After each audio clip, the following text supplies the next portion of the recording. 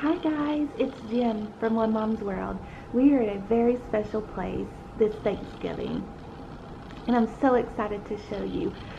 We are at the Holiday Inn Resort on Jekyll Island. This is our first time being at Jekyll Island, and we've stayed in Holiday Inn Resorts before. We absolutely love them. We have a great video from when we stayed in Gatlinburg, Tennessee.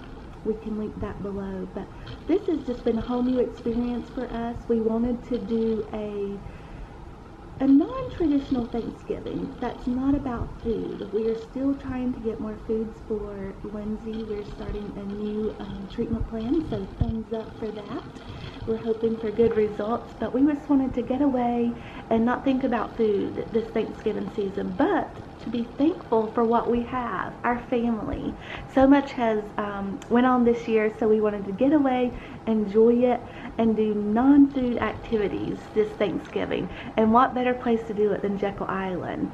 So come on inside, check out our room, check out the beautiful property of Holiday Inn Resort, and also there's so much to do in and around on the island.